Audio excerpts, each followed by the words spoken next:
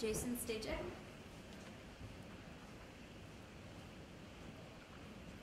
From the University of California at Riverside, in the United States. He's going to be talking to us about fungi indoors, creating the appropriate databases for fungal research. Thank you. Thanks very much to the organizers and for all of you for being here. I'm going to tell you about some projects that we have, a project we have working on dealing with fungal genomes, and it's a bit similar to some of the things you've seen before, but I'll try to emphasize some of the different resources that we've put together. There'll be some links throughout, and I'll be happy to put these slides up for people to want to follow up later. So fungi are beautiful, and they make all kinds of different cool forms, and I'm interested in my lab in terms of how this diversity evolved and how these fungi establish the different niches that they live in. And we are blessed in this age to have lots of genomes in terms of differences in genome size. There's interesting correlations with pathogenicity and complexity of organisms with genome size, but there's also lots of other interesting parameters that we can find out of these. But the question is, does this really represent the true understanding of fungi? And so the attempts to really fill in this tree of life, and especially with all of the work that's being done with metagenomics, the emphasis on having better reference genomes will help a lot in being able to describe those communities better with having a better set of reference genomes. And so to that extent, we have launched yet another number of genomes that ends in 1,000 or some multiple of that. And so this is a project that's going through the JGI, and the point being that we've sampled some of the diversity, and you can see in these different colors representing blue are the ones where genomes have been sampled, and red and are ones that we are proposing, and then there's additional diversity. But we chose 1,000 because we think there's probably about 500 families of fungi that have been described, and so to get sort of the Noah's Ark of fungi, to have two per clade would be an important starting step. And so our work in my laboratory, for example, I'm not getting a chance to talk about it here, but we are very interested in the early divergent fungi to understand some of the bases both for evolution and pathogenicity. So this is a major cause of amphibian decline is Batrachochytrium, and so that's an important emerging disease, as well as some of the most earliest branches in the fungi to understand how these came about.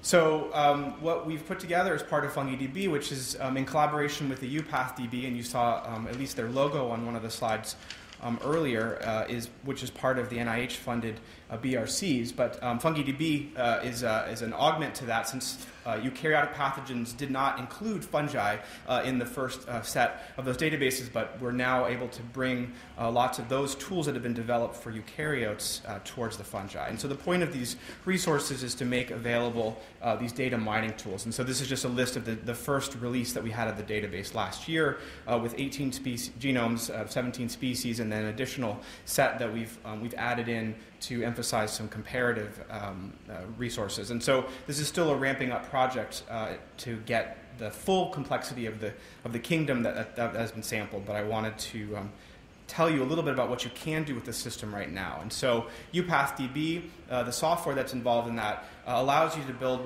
what are called strategies, and this allows you to query the data to generate questions that you can then save and rerun. And so the point being that you oftentimes do lots of searches that let you meander around different kinds of analyses, but oftentimes it's harder to get back and rerun that query when the data is updated, or if you want to share that query with somebody else. And so the system emphasizes the ability to save these queries and provide it to collaborators, or as the joke is, you give it to your students. You can email them in the middle of the night this link and say, these are some really great candidate genes that we found. Here you go. Here's how we found them, and go start working on them. And so you have this matrix of different types of queries that you can run. I'm just going to walk you through some of the ways that this is available. But what we've cooked up for different examples. So this is a human fungal pathogen, and one of the questions might be to try to develop new drug targets for this fungus, be able to identify genes that are conserved in only certain groups of only fungi, and so genes that are not found in say, bacteria or animals, but have orthologs to well-known enzyme pathways. And so this allows you to essentially construct that simple query with a couple of really simple steps, and then get the list and start to explore that in more detail. And so to give you more concrete examples, we'll talk about data like functional data coming from RNA-seq. And in this case, we've generated a few RNA-seq experiments that we put into the system. Here's one where we're growing hyphae on a plate, and we've taken time points. Oh, sorry, this is an example where we've done a knockout and an overexpression experiment, and we can compare the differences in expression between them, identify genes that are, say, fourfold upregulated or downregulated between the two comparisons, and then we get back a list of genes. That's very nice. The list of genes are very helpful for starting points, but you want to mine into that in more detail. So, of course, you can sort this and try to find your most highly upregulated genes, for example. You can also save this query, so this becomes a query that you can save with a URL that you can't really read, but it's up there. And then you can share that with your collaborators. You can make short links and whatnot. But what's important is it's not just doing a single query, but that you can add on to these queries and do more things with that. With those lists. Let me show you what a gene page looks like first. So if you clicked on one of those genes, you'd see a standard gene page that you see for most model organism databases. This also includes a view of the synteny around the gene. So we have 5 different serotypes that have been sequenced, and so they're very highly syntenic. You can see that, and you can scroll down and see other information like conserved alignments to other more distantly related species, as well as hits through the translated searches. And we've also generated orthologs among these genomes, so you can start to take those sets of genes that you found in your expression experiment and look at them in other species where there may have been more functional data generated or knockouts or whatnot. And so you can see in this case, this is a single copy gene in most of these other species. They all have one copy of it, except for Tremella, which has 2. And then we can, of course, go down to the gene page and see summaries of information like this is how the gene expression looks across the 3 different time points in that, or 3 different conditions of that particular experiment. So hopefully the differences between these came out as at least fourfold, and that you can see that right there. So, and then of course you can see the sequence of the gene itself. So another type of query that we do is the ability to take the EST data and search that. And so, for example, in another fungus called Neurospora, which is a model system we work on in our lab, we might be interested to know, are there any novel genes out there? So we can do a query where we ask for all the ESTs that are aligned to the genome that do not overlap a gene. And I'm not going to show you the query page. You get back a list of genes, and then you can zoom over to the genome browser. And for example, the query that I ended up generating for this particular one was this set here. And so I asked for all of the ESTs that aligned to the genome but didn't have a gene that overlapped it. And so I get this little candidate here. And I've also put in our RNA-seq data into the browser, so you can start to look at this and say, okay, well, we need to curate this gene because it looks like, because the expression is common across this whole region, that this is probably an unannotated 5' UTR. So this system allows the ability to go in and generate this curation. And the emphasis is that this isn't just for one organism. We can build these resources up, and we have many so-called orphan genomes in that they're generated and published, and there isn't a lot of there isn't the ability to continue to curate them from the original sequencing group.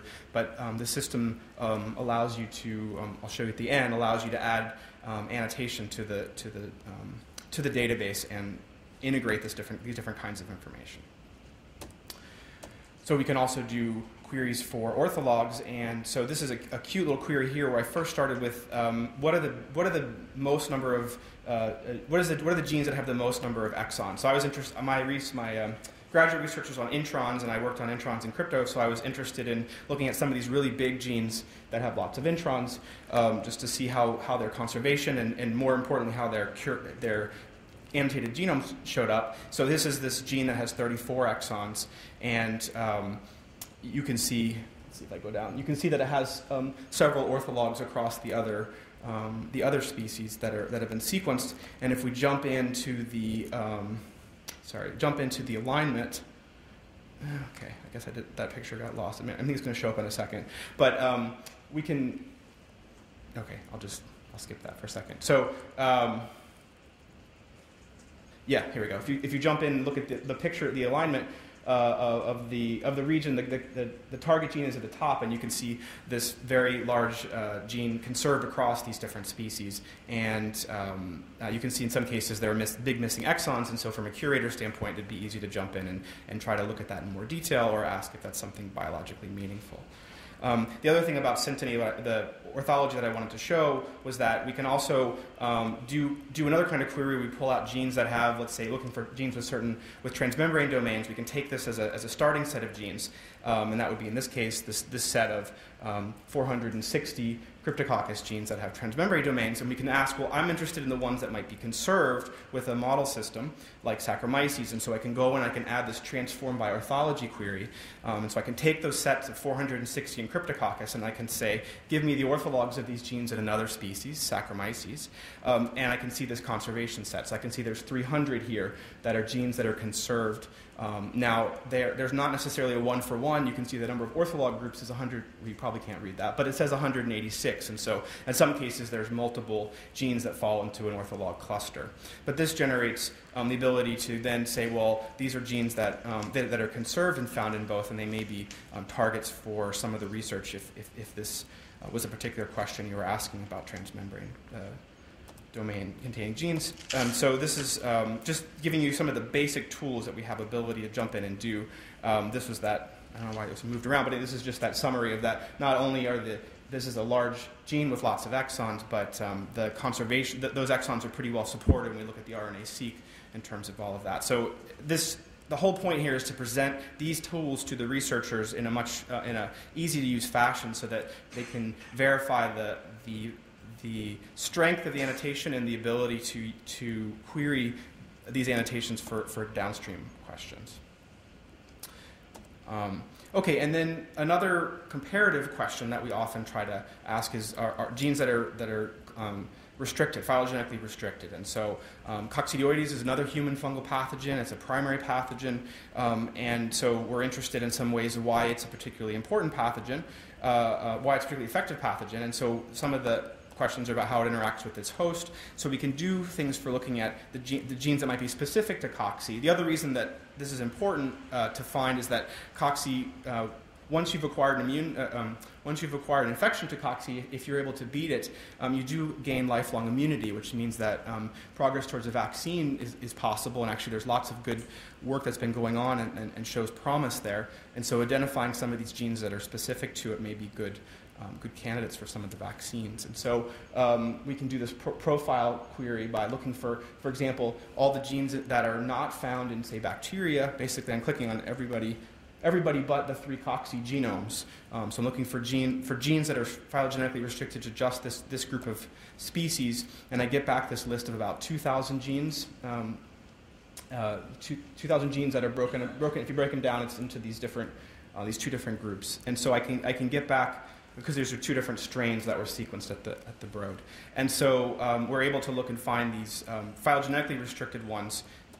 But then we can add on top of that, well, let's see if they also are secreted. So we're looking for cocci-specific genes that are secreted. So we can add another step. We have this ability to do these Boolean queries to do an intersection, and we get out another list of genes that's of course now much smaller. And people are doing experimental work like small gene lists, so we're doing our best to narrow the gene set down to something that's feasible to do work on. But really, again, it's important to look for these things that are meaningful for the question, and so you can adjust these parameters in terms of how specific you want how confident you want to be in this case the signal peptide prediction. So I'm showing you the canned queries, but there are little knobs you can turn as well. Okay, so this gives us the ability to then jump through these lists, and we can, to make a list, and if you want to make sense of this list, you can also query for things that by looking at some of these word clouds, and that allows you to click on some of these top links here and show you word clouds. I switched species because the word cloud was not up on the old version of the browser, so I'm just showing you in a new version. But the point being, you have these lists of genes, and you can get summaries of the types of either functional descriptions, or Go terms that are there.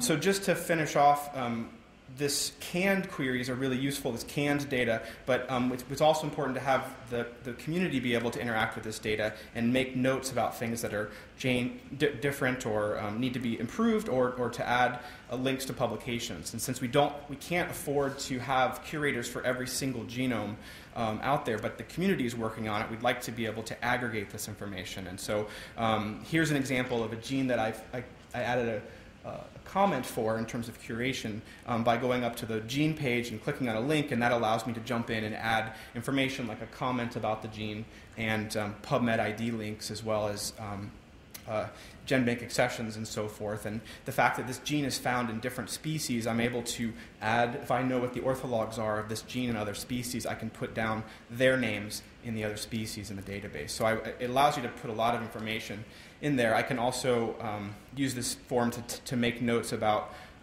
mistakes in the genome annotation that can go if I wasn't making a publication link, I could make a link to corrections. So there's several ability to let the user community contribute back to this annotation. And this is what you get when you add the links, and then at the very top here, these are comments that are associated with the gene itself. And so the importance is not only that it's there, but it's searchable. So you can search for this, and it becomes immediately available to the community. And so this is an important way to build these resources so that there can be we can build on this information that we've been collecting, because the students and the postdocs reading the papers are going to probably know more about this information up front than having to build a curation team for every genome. Okay, and so then what I did is I just went back and queried for this annotation that I added, which was for the CR1 gene. So that CR1 was not listed as a gene annotation before I had done this. Now I've added it, I can get it back, and not only do I get it for the species that I annotated it for, but because I added the links to the other genes, they're all available as one query. So that's the power of having all the data in one database. Okay, so I went very fast because there are a lot of pictures of pages, and so some of those things are easier to look at on your own. So the links are available here, and I'll post the slides on SlideShare. But I just wanted to give you a flavor of how we're doing these kinds of analyses. This work was started through a seed grant from the Burroughs Wellcome Foundation, and we're also folding in some of the resources that we're building here with the MobiDAC project that's supported by the Sloan Foundation. And it's a collaboration with the group at UPenn that has been building the group at Penn that's been building the UPathDB database, and so there's been incredible efforts from their team as well as the programmers in my group. So with that, I'll be happy to take any questions. Thank you.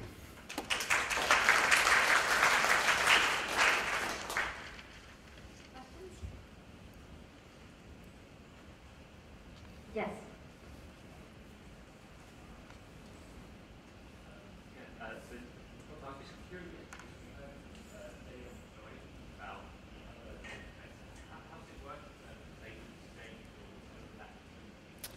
Right. So I mean, this is a big problem, and there's many other fungal genome databases. So Ensemble Genomes, the JGI, the Broad Institute, NCBI. There isn't necessarily a data exchange happening right now. It's something that we'd like to see happen. It requires standards one of the problems with genome annotation is, even though there are standards for annotation, as was mentioned, you have to write a parser because some people include the stop codon in the CDS and some don't. Some people do their GFF2 versus GFF3. They have standardized loci names, some don't. So we're all having to solve this problem at some point in the process. And what we'd hoped could happen would be there'd be a single place to have this sort of cleaned and purified data that is standardized. But that hasn't necessarily, getting funding specifically to clean up stuff isn't necessarily the first priority. So, but we hope that we can build exchanges through this. So yes. Any other questions?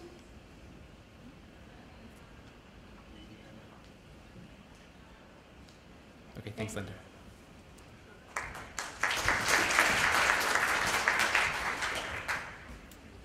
Okay, I think we're ready for our last speaker in the session. Cassie, if you want to come up, please.